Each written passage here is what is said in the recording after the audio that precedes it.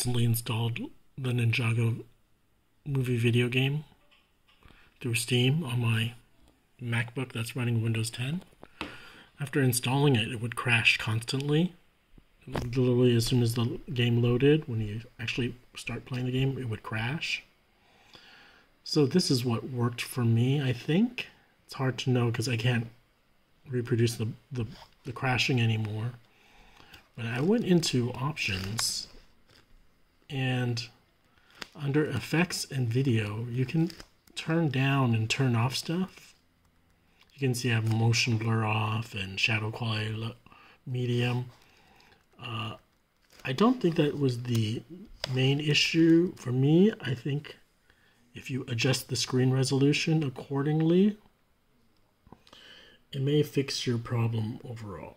So under video settings, if you go into options and video settings, you can choose a lower screen resolution, and that may fix your problem. Or maybe one of these other options, you could probably fix it at maybe the driver level, but I know for me, once I reduced the screen resolution, the problem of the game crashing constantly kind of disappeared, and I haven't seen it anymore. So that was my sort of fix. Reminds me of Planet Coaster, or not Planet Coaster, but Roller Coaster Tycoon, where it was acting up and I just had to adjust the screen resolution. I think it's because Steam is trying to run it a certain way and it has issues.